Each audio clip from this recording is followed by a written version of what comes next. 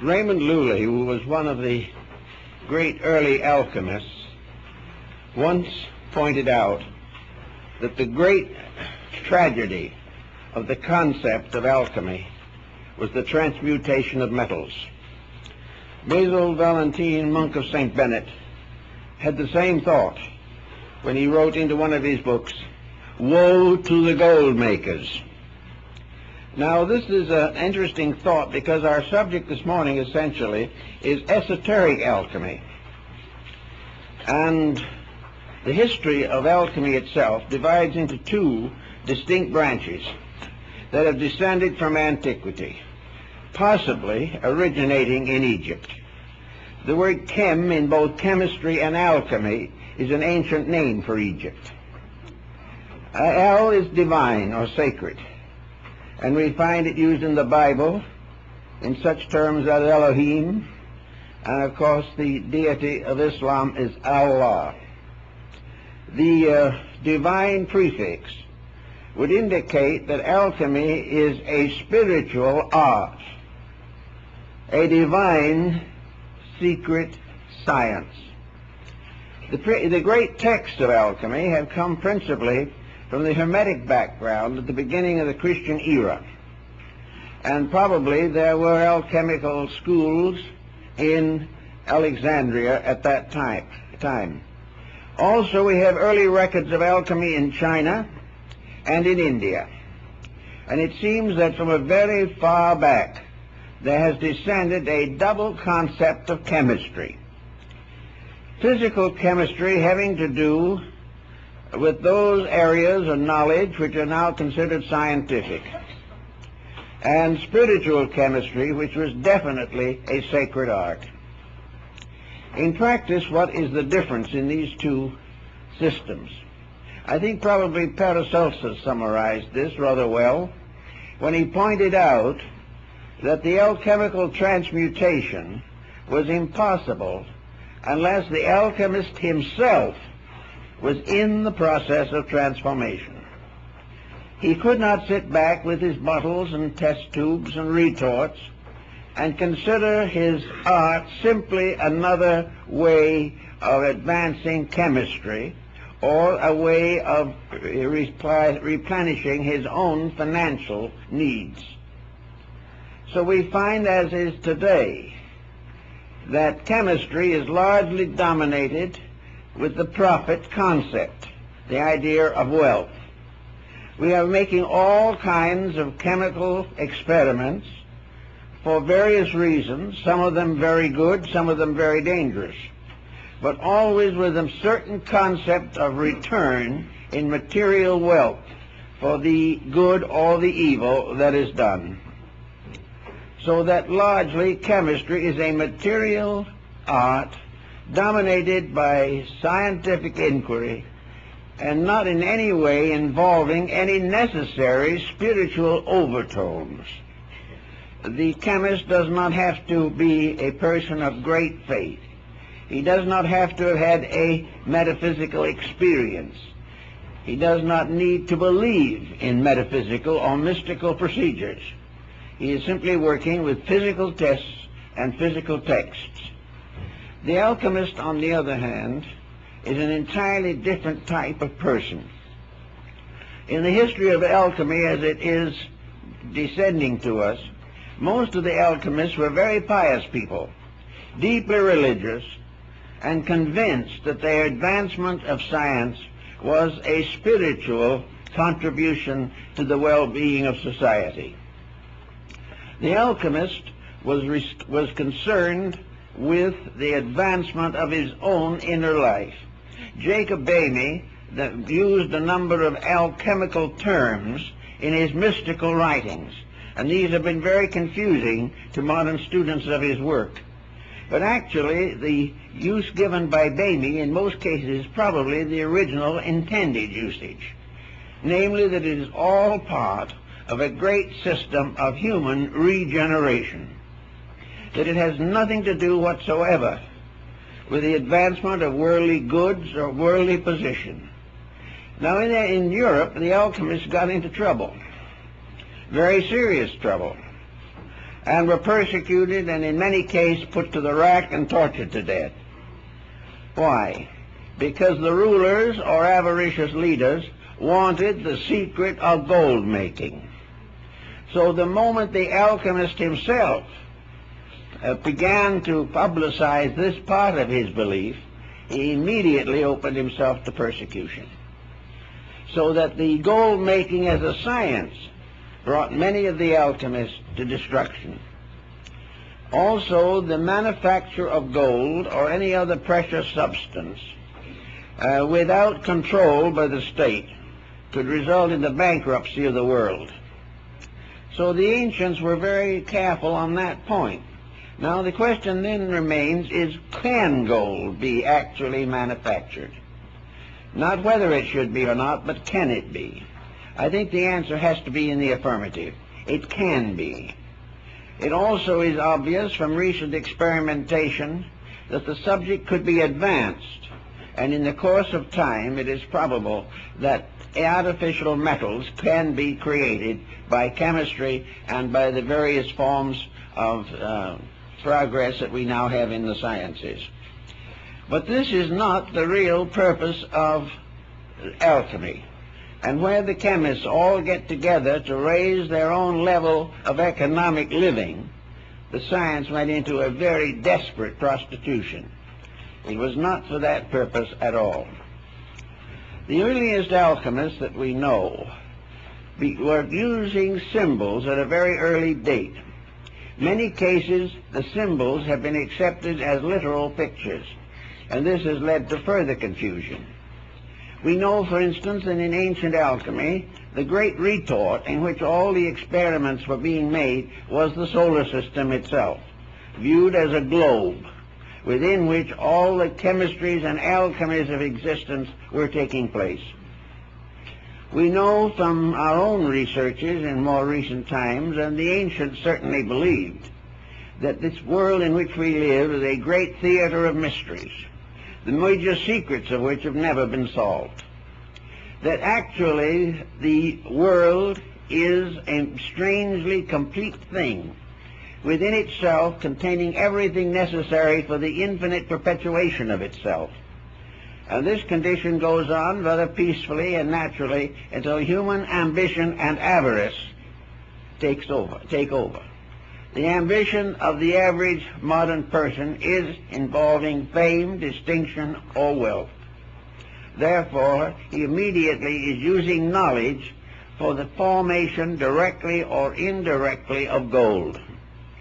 He may not make the gold in the retort, but he will sell secrets or sell scientific developments which will bring him rich financial rewards.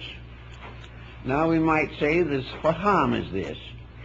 Well, one of the reasons why it is extremely dangerous is because the moment we begin to experiment with the basic laws of existence, we are very apt to forget their own integrities. Natural laws have to be obeyed, and modern thinking is not of the obeying type. We are not interested in obeying natural laws. We are interested in changing them to fit our conveniences. We want to use natural law to exploit the universe in which we live. And as a result of that, we are constantly in trouble and are in the same dilemma that burdens the alchemist. Many years ago, we had an amateur alchemist here in Los Angeles.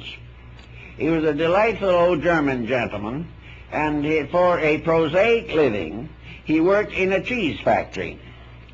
Now, he wasn't hoping to transform cheese into gold or anything of that nature, but he was experimenting on the side throughout most of his life, trying to work out these strange and mysterious formulas that had descended to him from the past. Before his passing on, by the way, which occurred many years ago, he gave most of his alchemical books to our library. But he passed on definitely certain that there was an answer, but that he had not been able to live long enough to find it. Then we had another gentleman who was engaged in alchemical speculation. He followed every rule in the book that he could find, and of course soon found that every book had a different set of rules. This is always confusing and very frustrating. He went on and on and on, using every contrivance of physical knowledge. He bought a lot of apparatus and instruments. He followed hunches and hints, and he kept on going, and he was always on the verge of a great discovery, but it never happened. The one thing that he did not do, as I tried to point out to him on a number of occasions, he did not have a deep, abiding love of God, faith, or mankind. He was simply an intellectual, convinced that a science could be made to work. But what the science meant in terms of his own character never seemed to occur to him. Now, when we go into the alchemy of China and India, we find almost immediately that the symbolism moves from pure chemistry and things of that matter to all kinds of vibratory patterns which we know in life. Alchemy in China was tied in with music and the musical scale, the harmonics of life. The ancient Greeks of the Pythagorean period combined all their knowledge of cosmogony and the actual reformation of man into a great mathematical formula, which was never to be taken literally, but was to become almost like a mantra, a sacred statement, which if obeyed could produce tremendous results. Also, as we went along through the different systems, we find that Hermetic philosophy became involved in alchemy.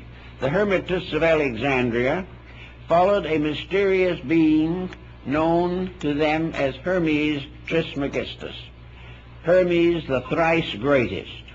Who he was, when he lived, no one seems to know. Whether he was a production of symbolism or perhaps a great alchemical adept of some ancient time, we do not know. But in Hermeticism we begin to sense the beginning of the transmutation of man as the essential purpose of the great alchemical procedure. In Europe, of course, it was necessary to be more careful in the promulgation of some of these beliefs because of the bitter opposition of the clergy. The clergy sensed the fact that in some way alchemy was a religion, and they were therefore quite sure it had to be included among the heresies. As a result, however, of the motion of Arabic knowledge into Europe, the alchemical secrets passed to keeping of persons like Paracelsus and Kumroth and Valentine, and these persons gained their knowledge of the alchemical processes largely from Constantinople and Baghdad. This, of course, meant still more, that it had to be held in secrecy against the persecutions and martyrdoms that were popular at that time in Europe. So we find alchemy in many parts of the world recognized probably for what it actually was, and that is a series of symbols intended to convey a major operation concerning the transmutation of man himself.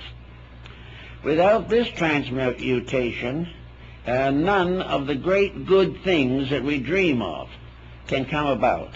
Therefore, the elixir of life, or the philosopher's stone, was that power by means of which all good things could come to pass, wherein all errors and forms of ignorance could be overcome, and where the human being himself would gain complete control of not only his own life, but the laws governing it.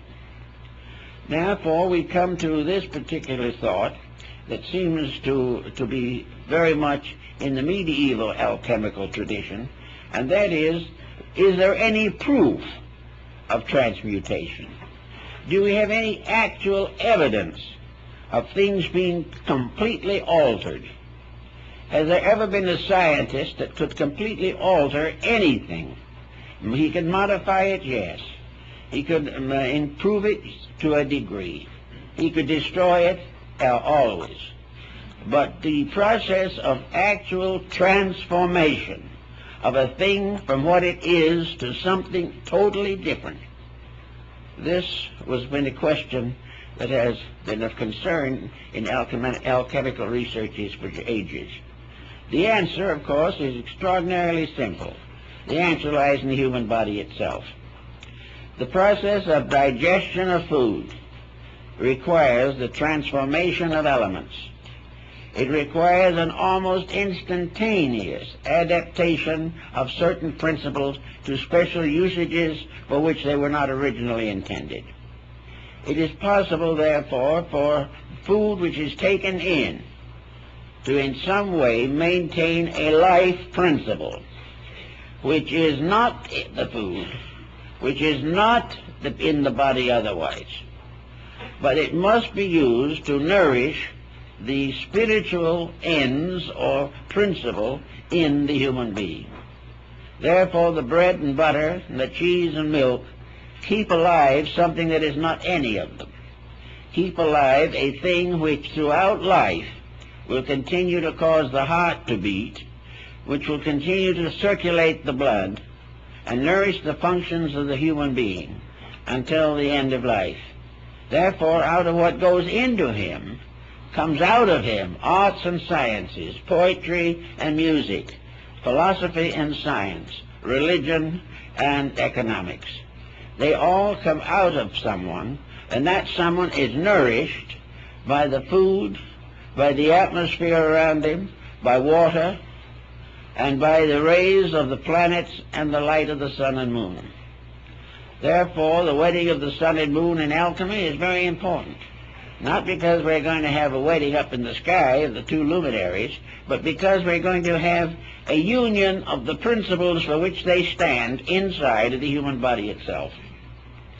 So we have the amazing recognition that one life flowing behind all forms and made available through nutrition to every living creature.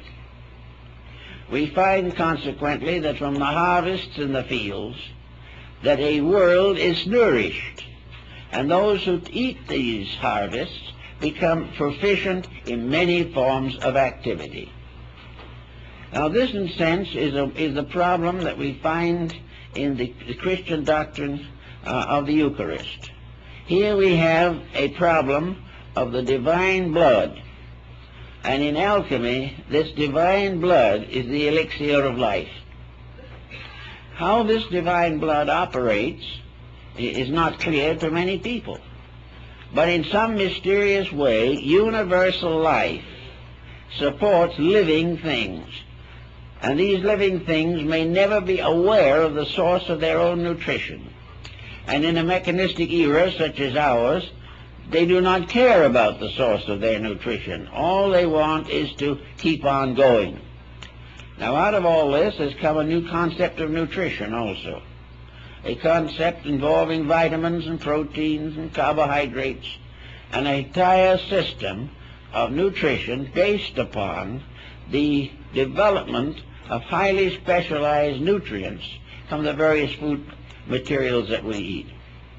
That all these food things have something to do with the maintenance of the various structures of the human body. In this sense of the word, there is an acceptance of alchemy without any understanding of it. Here we have the realization that nutrition does do the work.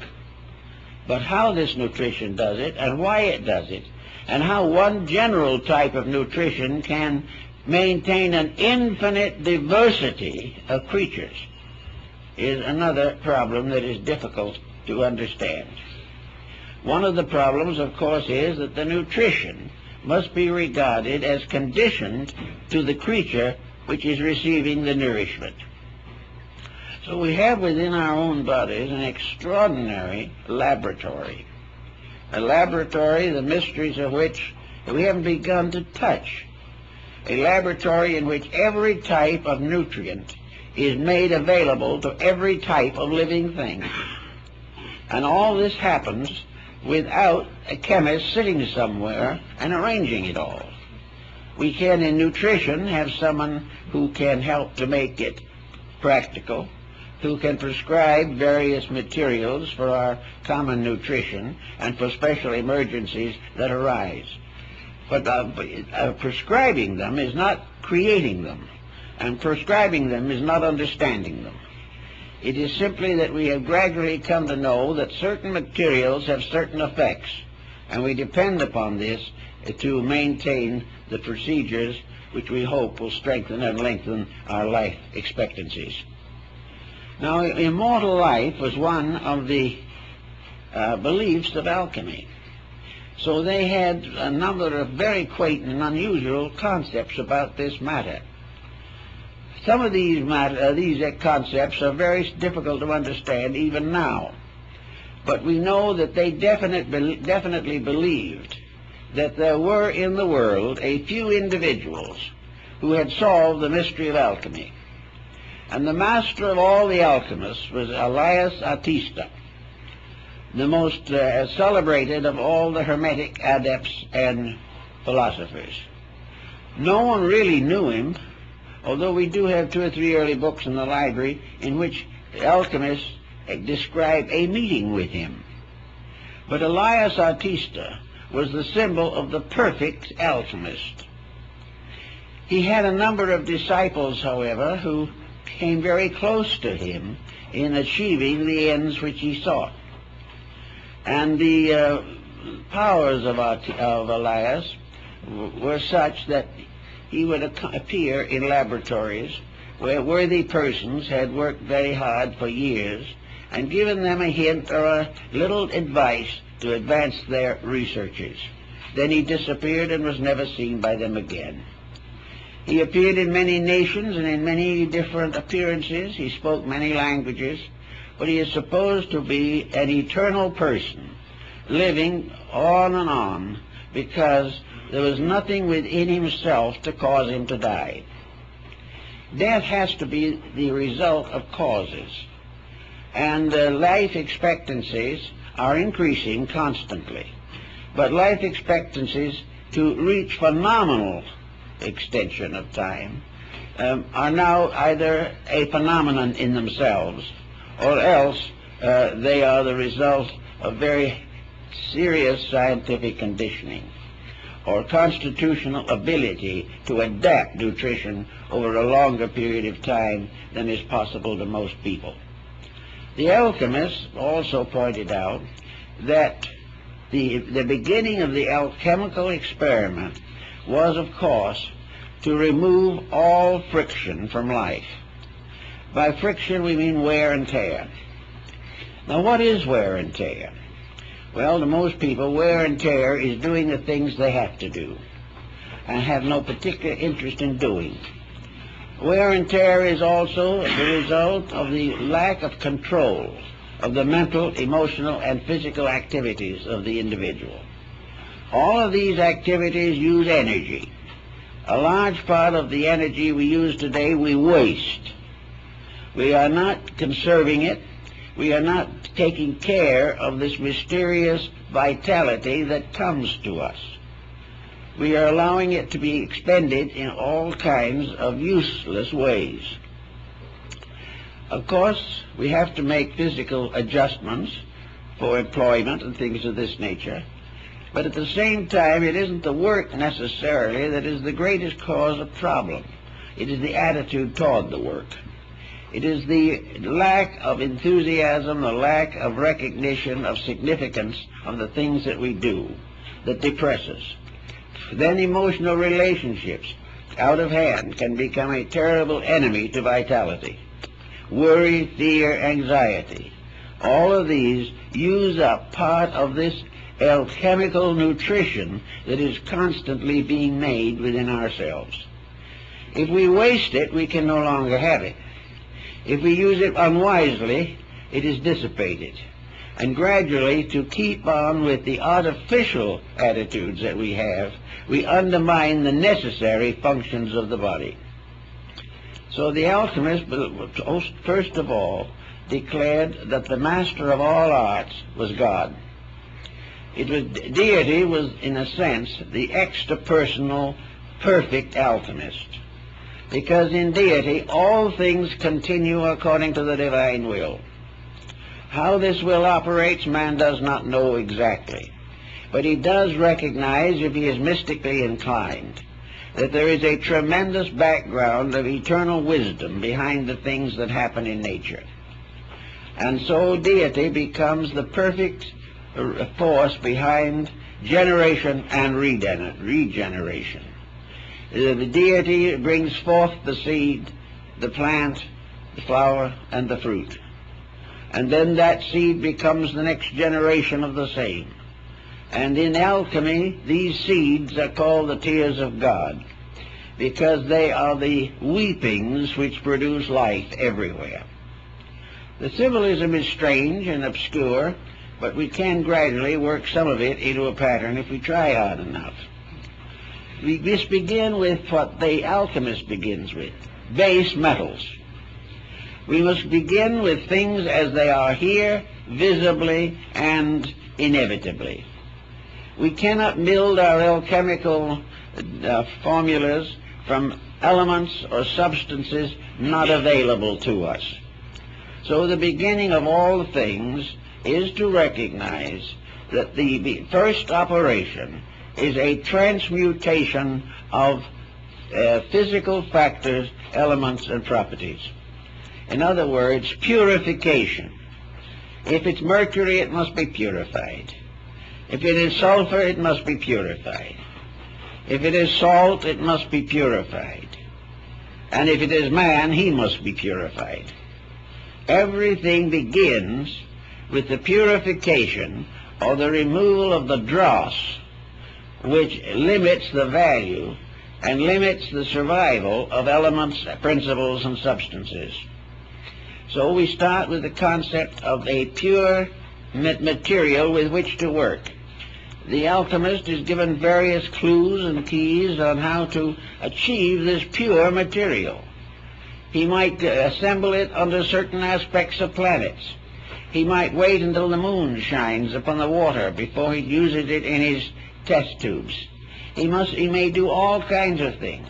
He must purify, first of all, by gathering his materials from pure sources, as much as he can. Most of the great experiments of Paracelsus and many others were possible because of the pure high atmosphere of the Alps. Here materials were uncontaminated. Here things grew to the fullness of themselves. And here in his day there was no smog or congestion. These pure materials, having been found, become the basic elements with which to work. Now, you may have to go out and work and look and search for a long time to find a pure material in workable condition, something that you can actually use. Now, the same problem applies to the person himself. The alchemist must first purify his own body and his own nature. Until the body is cleansed, its various processes cannot be refined, because actually all the purification in man, all the integration and organization of his abilities and capacities, all the improvement of his nature through learning, through meditation, and through contemplation, all of these things lead up to, contribute to, and make possible a final internal illumination. The final secret has to come from inside. Therefore, everything has to be refined until the soul of itself is available. And in man it is his own soul. And until this is available, he labors in vain. Now, the things that have to contribute to this progress must be considered as disciplines or as first steps toward achievement. They represent, first of all, man's recognition of his responsibility to the life principle which exists in him and in which he exists. This principle is divine, sacred, and the most valuable and mysterious thing in the whole world.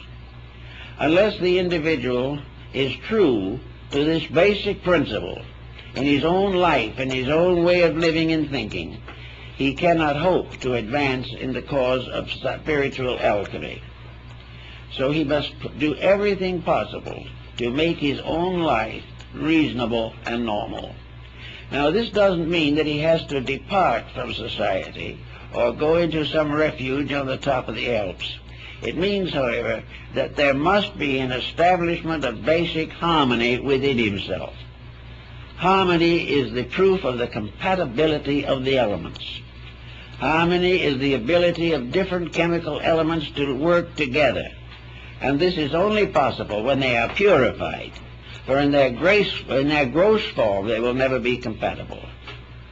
Salt and sulfur in the form of the physical elements that we can buy in a store can never be compatible. Therefore, it is necessary to cleanse them both, refine them, and take out of them those elements or parts which are the cause of conflict. It is not the spirit of sulfur or the spirit of salt that is in trouble. It is the crystallization around it, by means of which it becomes in conflict with other similar crystallizations. This, we know, then, is what the ancients believed to be the creation of peace within the self. The alchemist must put his own house in order. He must begin by realizing that he is actually searching for something that is in its substance and essence completely sacred. Therefore, any other consideration is going to damage his probabilities of getting it. Now, the alchemical procedure that is most commonly known is relating to two distinct ends. One is the creation of the philosopher's stone, and the other is the brewing of the philosophical medicine, the elixir of life. So the stone in itself represents the body of wisdom purified, and the universal medicine represents the soul. The medicine of immortality must be derived from things that have a birth and death within themselves. In other words, the nutrition that is given off may cause the primitive element to be lost, but its power goes on. It does not die. It simply reincarnates on a higher level. For when we take into ourselves basic elements, they are reborn in us, and therefore pass through a process of evolution as they are used by the human being to maintain the economy of life. So in the beginning, the alchemist must find a quiet place to work. He must have his little laboratory. Well, laboratory in his day was a furnace, a fireplace, a bunch of bottles, and a few old books to guide his way. But to us, the laboratory is actually a body so free from interference and confusion that he can retire into it when he so wills. In other words, the laboratory is his own internal, not his eternal, but his internal. It is that part of himself which is always capable of being reduced to a harmonious situation. The personal life must be basically harmonious. Now, a lot of people feel that this is not possible, that there is no answer to all these grievances and griefs that beset us and affect us. But the alchemist says, you are after the most valuable thing in the world, and if you're hoping to get it, you must earn it. You must make adjustments that will never be required of anyone except for this purpose. So to create a quiet place within the self for the contemplation of the symbols of regeneration, this is very vital. It does not mean, however, that the person has to become a constant celled monk or mysterious acolyte. He does not have to retire from life. He simply has to retire from confusion. He has to reject the idea of confusion within himself. The acceptance of confusion is a form of ignorance. It is not real, but we all are subject to it. But confusion also means waste of energy, waste of time, depletion, and inability in that state to contact a deeper and higher part of ourselves. This we find in our Oriental philosophies in the series of Yoga and Vedanta. Here we find the mystery of the chakras, and the chakras are the 7 seals of Revelation, and the 7 seals of Revelation are actually the 7 sacred metals of the alchemical transmutation. It's all part of one thing. But if the Orientalist wishes to practice yoga, it is very important for him to first of all recognize that he is not practicing it in order to gain power to dominate somebody else. He is not practicing it in order to free himself from the responsibilities of living. He is practicing it because it is a way ordained by deity, by means of which the wanderer returns home to the spiritual homeland from which he came. It is a part of a journey, and the journey up through the chakras and up through the Sushumna Nadi are all journeys toward reality, toward the self, toward the infinite, which we are all seeking to understand. So in alchemy, the quietude is the same as that recommended for yoga, to find a quiet place. Now, in Tibet, there used to be an old monastery where they had a very nice idea of how to train an acolyte in quietude. They had him sit under the temple bell and rang it all the time, until most people would have gone completely crazy. But he was supposed to sit there and be so peaceful that it was incredible. He must reach a point where that clanging meant absolutely nothing, or in which finally he was able to hear in this clanging the voice of God. There had to be a complete indifference to interruption. An indifference which did not mean to neglect duties, but it meant to curb abuses of all kinds. So the alchemist also had to learn to achieve an absolute quietude that was not negative. He was not looking for a psychic revelation. He was simply finding peace, which is the foundation of growth.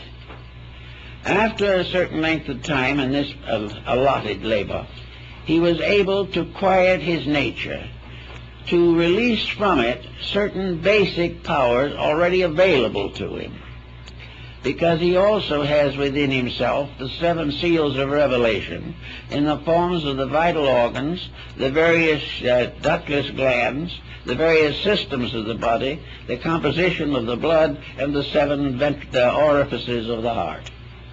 And it is in this Shatapana cave, as Buddha pointed out, of the heart, that the great mysteries are revealed. So the heart becomes also part of the alchemical paraphernalia, by means of which the individual receives finally the full support. Also, of course, the alchemists used as a symbol of their achievement the lamb with the cut throat and the blood pouring from it, because of the idea of man being saved by the blood of the lamb. Now, the blood of the lamb in this case is actually the Eucharistic vitality, which arises from the absolute sacrifice of all forms of negation and the purification of the life that flows to us through the wonderful possibilities of the infinite itself. Now, after getting nice and quiet about these things, the body being as much at rest as possible, we soon come to another very important decision. For this purpose, the body can be considered alchemically the power of the moon. And this body being subject to all kinds of digestive and assimilative processes, the lunar energies work for the maintenance constantly of the peace of the flesh. And the individual has to cooperate consciously with this process if he wishes to proceed further. Now, having gotten a little bit of control of the body, we make usually a very disheartening discovery, at least for the beginning. And that is, essentially speaking, the body, which is the earth of the alchemical experiment, didn't really do us very much harm in the first place. It wasn't the flesh, but the dweller in the flesh that was giving trouble, nearly always.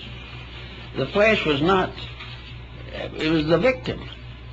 The flesh was being scourged daily. It was being constantly beaten like some faithful animal by the ambitious, self-centered driver. So the next thing was to find out what this driving force was. And as soon as we do that, we begin to get into the fire principle, which is emotion. Now, emotion is life. The energy behind emotion is magnificent. It's divine. But the use we put to it is miserable in most cases. Emotion is when we get mad, angry, jealous, our ambitions run wild, we don't like people, we don't like things, we can't stand the daily problems of life, and we become beautifully and systematically neurotic. So with all these disagreements within ourselves, our emotions are constantly battling us. If the moment we sit down somewhere, a negative thought floats in. Another idea comes along. And always there is this temptation, if I'm going to work this hard, what am I going to get for it? And this is one of the major temptations. Those working truly for the good of the great alchemical mystery are not concerned about what they are going to get for it. They are concerned only with the fact that it is the spiritual and moral necessity of their lives, that it is that for which they were intended in the first place. And the only thing they're going to get for it is release from the absence of it, release from the pain and misery of trying to live without it. So the emotional factor, which beats the body, which uses up a very large part of the energy which the body is able to manufacture, is a constant wasting of life. It's the wasting of the divine power. It is actually the body being perverted and being mismanaged simply because we want to do what we want to do. Now, behind this little mystery and this little problem lies thousands of years of tradition. We have always supposed that when we were unpleasant, we had a right to be. We also believed that when we wanted to think something nasty about a person, it was our privilege. Or if we wanted to be angry and go into warfare, that was also a right that was inalienable. So out of emotional excess on the personal level are all the temper fits and poutings and psychoses that we most dread. And on the larger world field of the great alchemical retort, this misuse of emotional energy is war, crime, and all the difficulties that we most fear. So in a small way, we have to heal war by getting rid of our own conflicts, getting rid of our own hurt feelings, our own offenses, getting rid of those things we want to do which we know we can't, and the extravagance which demands that we accomplish the incredible or be miserable. We have to get our attitudes and our emotions down where they're reasonable, and we have to use them reasonably and beautifully. One of the best uses, of course, of emotion is art and music and things of this nature. But in the ordinary commonplace of things, it's kindness, it's affection, it's the natural friendliness of human beings. And where this increases strongly, there is a change in body chemistry. The emotions no longer persecute the body. They no longer offer the body on the altar of their own ambitions. They do not destroy. They do not nurse grievances. They waste no time remembering past events. The only thing that we remember from the past is experience which is helping to make us better now. So gradually we relax the emotional content. Now the emotions can be beautiful, and emotions that are beautiful are well worth cultivating. But here again, they must be sincere, they must be real, they must be naturally within a pattern of normalcy. Even the best emotion gets into trouble if it becomes hysteria. Then we have to pass on to the next level of this complicated pattern, and that is the mind level. As the emotions sit around making trouble for the body, the mind arrogantly stands up and makes trouble for both. It is a detriment to the emotions, and it is a further detriment to the body. The mind sets the body in great habits, and these habits are mostly unreasonable.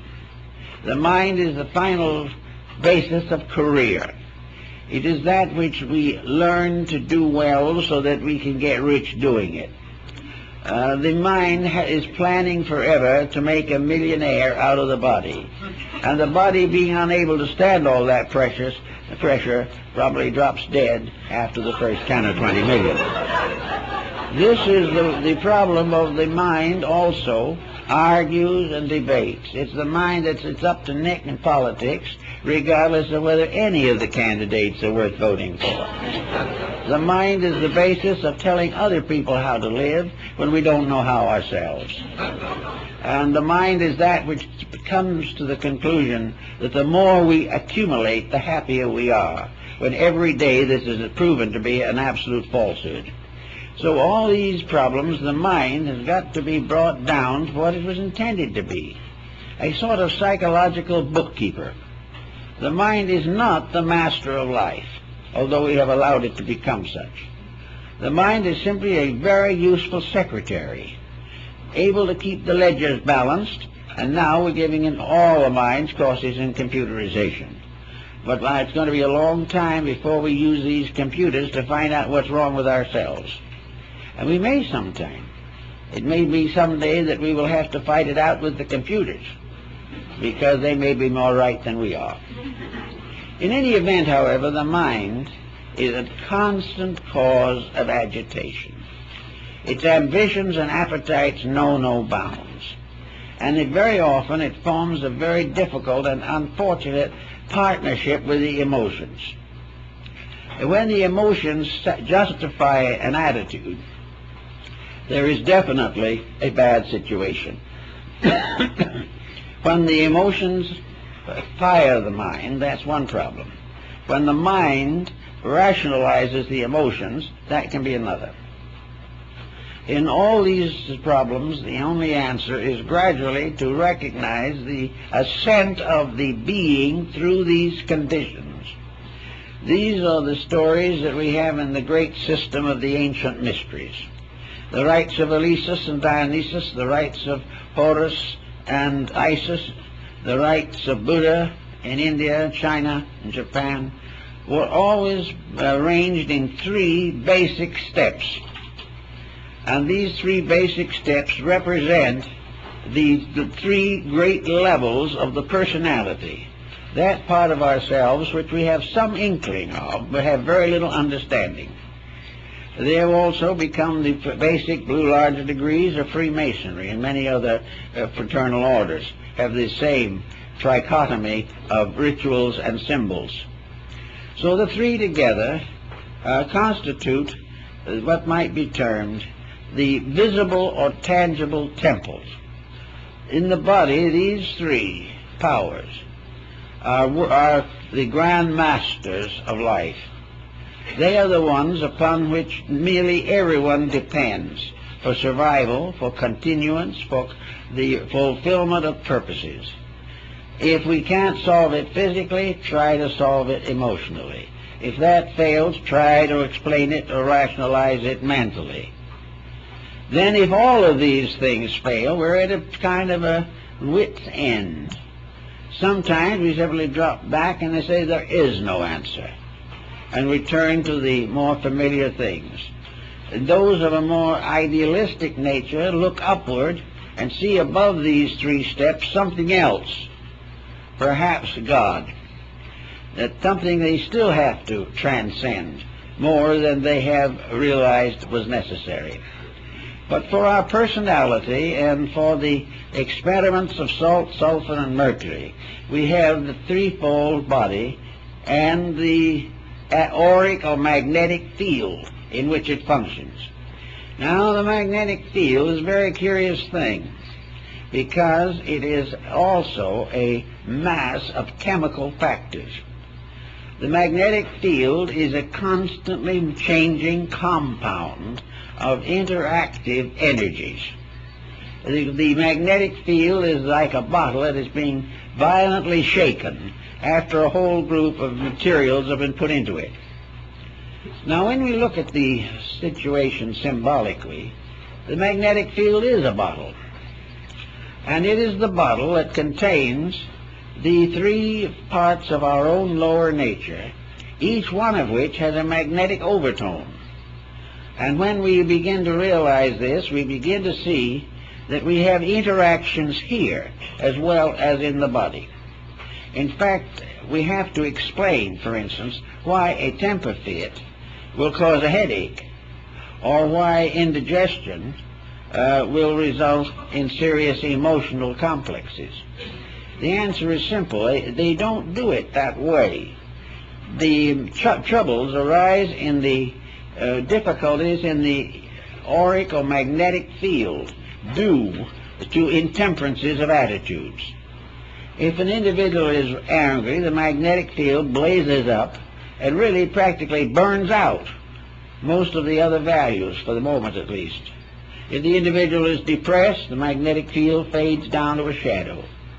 If an individual is in the presence of contagion and is healthy, the magnetic field can protect him from infection. If, however, he is depleted and goes into the presence of it, he may catch the ailment. So the magnetic field, in constant motion, emotion forms, thought forms, and bodily essences make up this particular area. And if there is any deceit, any falseness in the personality, it will show in the magnetic field, although the individual may try to talk himself out of the problem itself. If you have a temper fit and you say it was justified, you are not sure of that, because it's not only justified if it does not result in trouble in the magnetic field. The magnetic field is not interested in your excuses. It is not interested in your explanations. It is interested in the chemical interaction of values. When you pervert a value or misuse it, the magnetic field bears witness. And the moment it bears witness, the magnetic field's resources are depleted and the individual does not feel so well. Little by little, abuse of the various emotions, thoughts, and bodily functions will result in the exhaustion of the magnetic fields. And when that exhaustion is complete, the individual simply leaves this world. He cannot function if the energy fields do not sustain him. So it is very important to maintain harmony.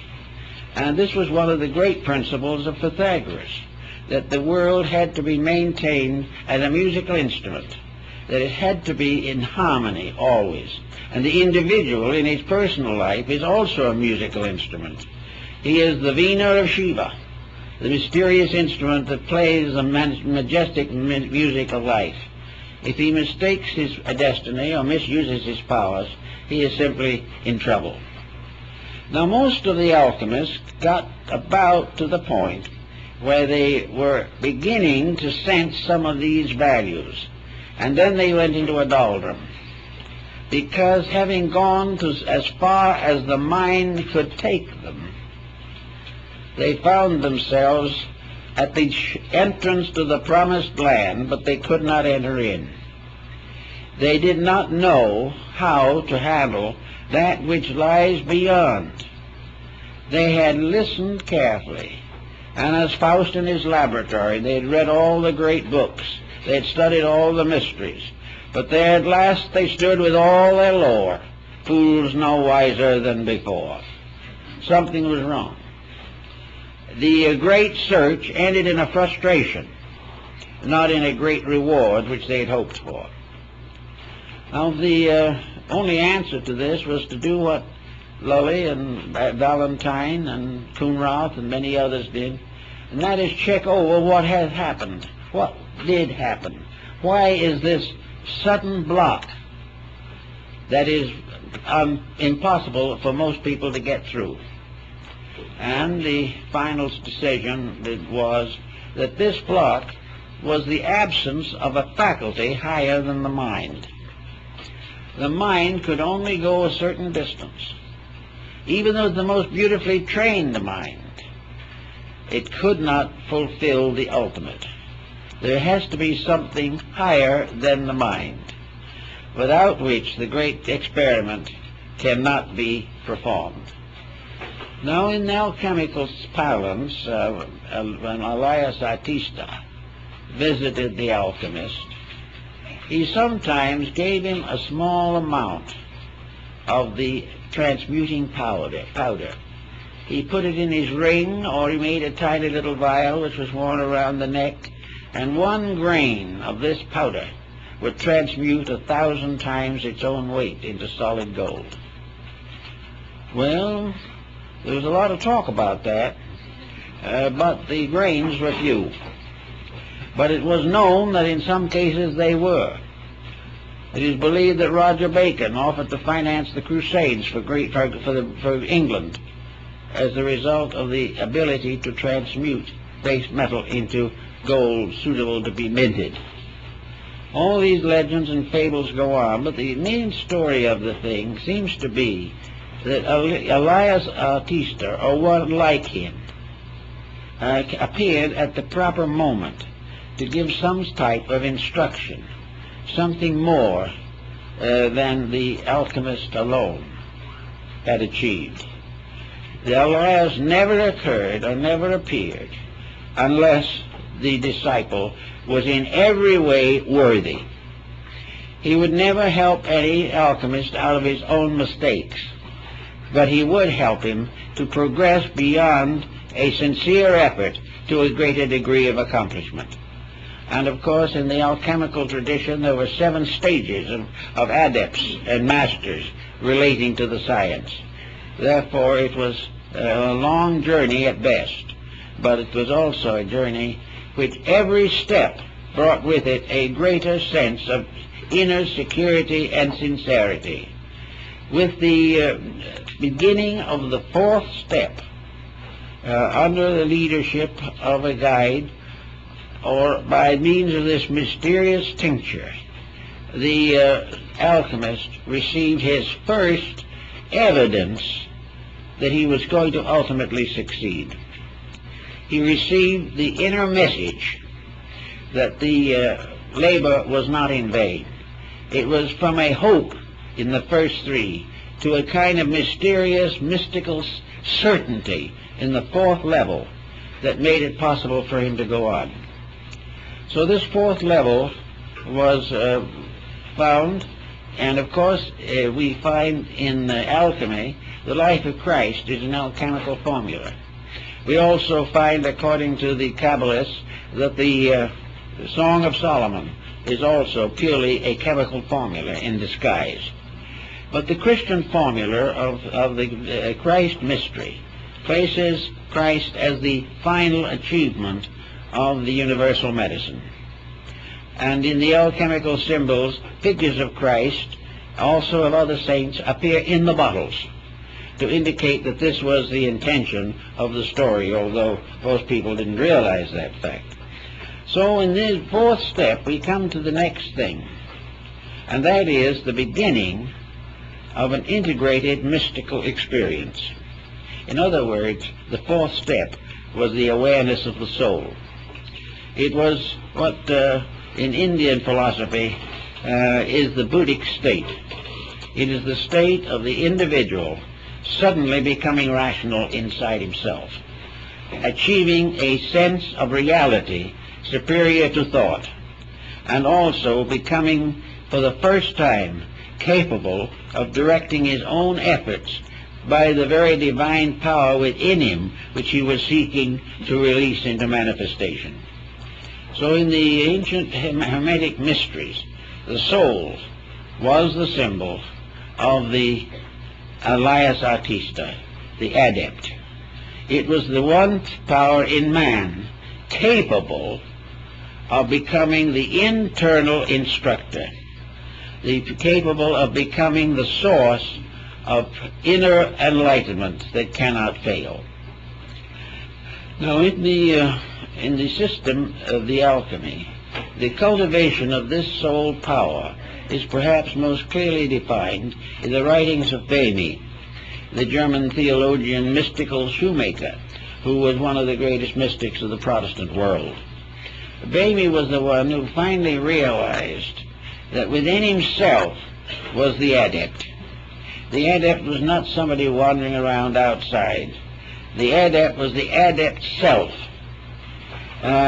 more or less in the same spirit of leadership that we find in the psychology of Carl Jung, where the teacher, the inner teacher, becomes the symbol of the master alchemist. In this particular phase of the subject, light begins to shine from within. Light begins to clarify things. The eye begins to see through the blind spot in its center. The world becomes more and more translucent. The elements become more and more understandable. And instead of seeing nothing but bodies, the intuitive mind gradually learns to see nothing but qualities.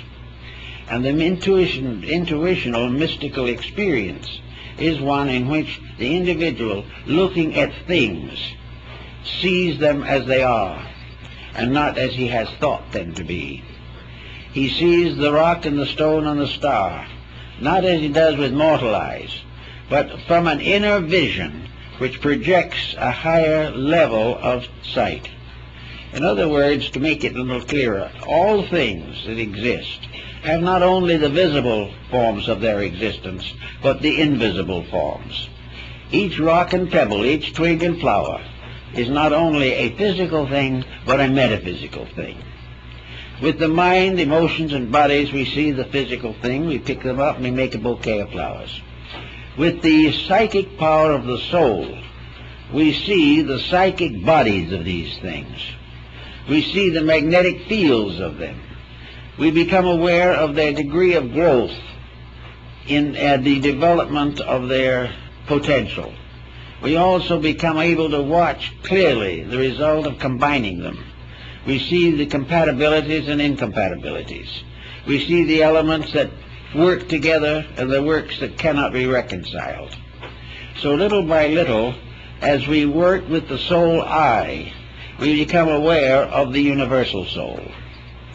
For the first time, we are capable of seeing the quality of life. This is well noted in some of the early visions of the Platonic writers and many other mystics who were able to behold the invisible shapes of things, and in seeing their shapes beholds their natures. For while the physical body cannot change greatly, the psychic centers within the body are in constant motion and constant agitation. It is also possible for the alchemist to discover something that perhaps he has never fully realized before. He may have believed it, but believing and knowing are two different things. He knows, for example, that no matter where he turns, or what he looks toward, or what he examines, there is nothing in the entire universe that is not alive. Even the grain of sand is a living mystery. Everything is alive. And in the great aliveness of things, the magnetic fields of all these different forms gather in the magnetic atmosphere of the universe. It is a very great and important subject for careful study. But in any event, with the beginning of this dimension of value, the alchemist begins to discover how to accomplish the mutations which are necessary to his art. He knows the principle of sublimation. He knows the cycles of recapitulation that have to be used, because gradually he sees that alchemy is only a symbolic representation of the entire process of universal activity. Everything is part of the same great pattern, and this pattern unfolds as we become capable of understanding it. The pattern is never more nor less, but our relation to it is forever changing as a result of personal growth. A disillusionment or a frustration, these leave scars in this great pattern. but in the course of things we go on in any event to that which is necessary to us. As a result of the development of the soul cycle factor, we are reminded of Nicolas Flamel, a Schreiner in France, who became an alchemical adept. He and his wife Pernella both worked together and finally accomplished the projection. Then what did the good man do? Flamel simply took all that he had made, with all of his arts and all of his struggles, and dedicated it to the building of churches and the service of the poor.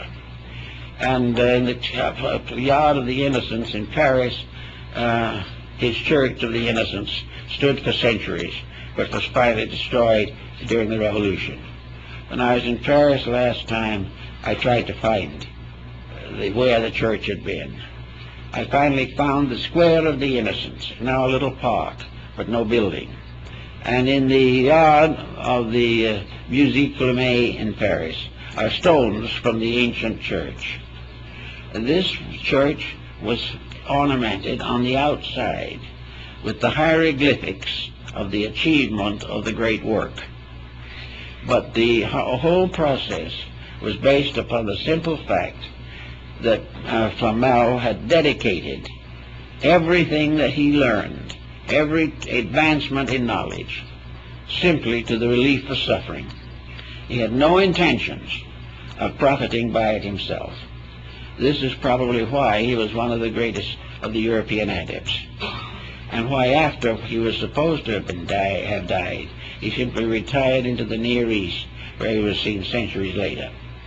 But in any event, when you get to this level, you begin to work with the chemistry and alchemy of life. It is no longer little materials in bottles. It is vast concepts experienced within the unfolding massiveness of human projection. Little by little, the entire mystery goes on, until finally the individual, from an intuitive procedure, forms a reunion with the divine part of himself. And having made this union with the divine part of himself, he then goes on to the further steps of the great transmutations. He finds himself gradually lifted up into the hierarchies of life, but never, however, for personal gain, never for glory, never for wealth, and never to escape pain. These things are processes of growth, and the pains and sufferings that we have are the impairments which by our own policies we know no better. It is not a fault. It is one of those things that nature has presented to us for contemplation, and which we must face whether it is happy or not. But in going on and on, we gradually find the part of alchemy in the great universal plan of things. We find that the planet itself is in a state of constant alchemical transformation. We know that the solar system is moving from one level of evolution to another. We know that the whole cosmos is coming in more and more into perfect harmony with its own rules. These different forms of life, therefore, we find, have a tendency, as time goes on, to be absorbed into higher forms of life. It isn't that sometime that our planet will simply disappear or go forever and we will cease because of it. It simply means that evolution is a growing. And when we outgrow the experiences that we are facing in the 20th century, we will no longer be subject to the confusion and sorrow of these experiences. We have to solve problems. And the alchemist's problem was to solve the mystery of himself. He had to find ways to outgrow his own limitations. And various systems have been advanced for that. Religion has attempted exactly the same thing. Philosophy has attempted it. Science will someday attempt it, because science will have instruments by means of which many of the great mysteries of antiquity can be solved. But regardless of the motive behind it or the methods used, the whole answer is the gradual transformation, called transmutation, multiplication, and finally projection of the great work. This is a sort of a marvelous wonder world of forces and values which work together in the music of the spheres, as was Pythagoras called it. A universe of infinite integrity, infinite beauty, and infinite wonder. A universe which exists within ourselves as a potential of all of these things. For there is nothing in the universe that is necessary to man that he does not possess. And it is perfectly possible to conceive the ultimate unity of man and the universe, not by him ceasing to be himself, but by outgrowing what he has come to consider himself, which is another pretty little problem that we all have to face. We all think of ourselves as we are.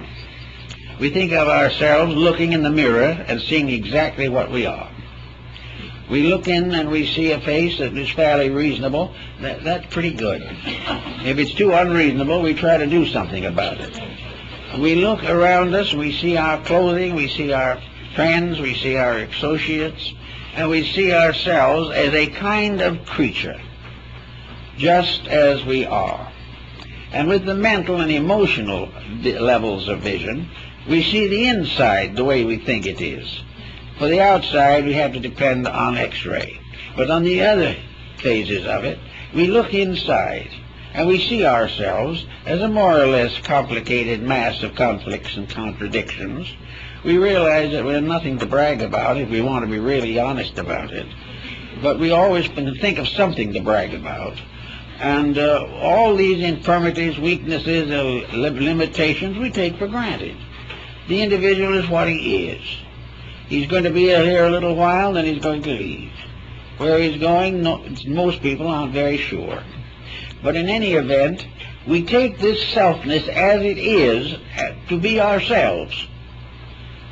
This selfness is the thing we've given the name John Doe to. And whenever someone says John Doe, we stand up. We recognize ourselves by these forms utterly and completely. We recognize ourselves as a separate entity somewhere in the world of creatures. And it never occurs to the average person that there is any real reason why he should be anything else except what he appears to be. There's no reason why he should give up all his pleasures for something he doesn't understand. There's no reason to assume that he could ever be any more than he is. Science is very doubtful about that. He thinks he might, in the course of millions of years, become an animated computer, but there's no proof of that. We just don't know, but we assume that as we are is it. So it's from that standpoint, we are locked in the lowest level of achievement. But the only other answer seems to be to try to make as it is as comfortable as possible. We don't want to suffer more than we have to. We do not want to do anything that is going to inconvenience us. We want to go along as well as we can until we leave. Well, this, of course, is a lack of aspiration. And there has to be some aspiration or nothing works. Therefore, it becomes very necessary for the individual to sense that there is something more that he can become, or he will stay the way he is. No amount of education can get him out of it, because education can only help the mind, but the mind cannot get at the fact. So out of growth, out of friendship, kindness, experience particularly, we have to gradually release the soul power, the overself of Emerson. We have to release this inner superiority and give the best of ourselves immediately the rulership over the rest of ourselves. Plato said that in the philosophic empire, the wisest lead, and those not so wise are still wise enough to follow honorably. To the individual, the best part of himself must be the leader of the rest. For the moment he rests leadership upon any contaminated level of his own consciousness, he is in trouble. So he tries to go along the best he knows. But the alchemist was a kind of a being apart, a natural mystic. And there have been many mystics that were not alchemists, but were also on the same general level. There is a part of society, it's a small part, unfortunately, that has discovered within itself the need for growth, the need to become more, that there are certain nagging questions that we need to answer in order to live well now. And we also have to know more about more before we can get along with the little that we do know. Gradually, we have to increase in all these values in order to make life in this world suitable to us. We have to try and find the answers to war and corruption. We realize that as we are now, even though we may never be in a war ourselves, we are in a war and conflict with our neighbors and our families and within the biological structure of our own bodies. Therefore, something has to be done to arbitrate these things. So the way of arbitration is a slow process of discipline, by means of which we ascend through the three personality factors of our lives and come into harmony with the fourth level, which in the ancient astronomy was the level of the sun, the fourth orbit. Then we have to take the body and the psyche, or the soul, and wed them in what the alchemists call the marriage of the sun and moon. All of these things are interesting experiences and philosophical thoughts, but out of them come certain simple things.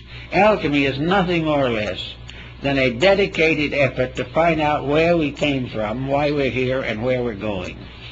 It is also a science by which all sciences built in selfishness can be rededicated to the common good of humanity. It is a way of applying all that we know to all of the problems that we must solve. Gradually, step by step, we become more knowing, more useful, and more helpful.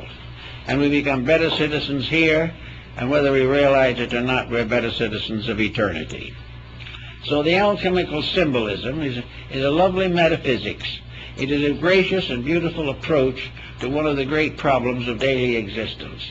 And every individual in his own personal life can be an alchemist. He can be a worker with the divine chemistries of living. He can work with the chemistry of adjustments with society. He can work in disciplining his own nature. He can develop integrities and kindliness and gradually transmute his life from a self-centered effort to succeed into a soul-centered effort to serve the great cause of life. As these changes take place within himself, he will find that he is gradually being transmuted.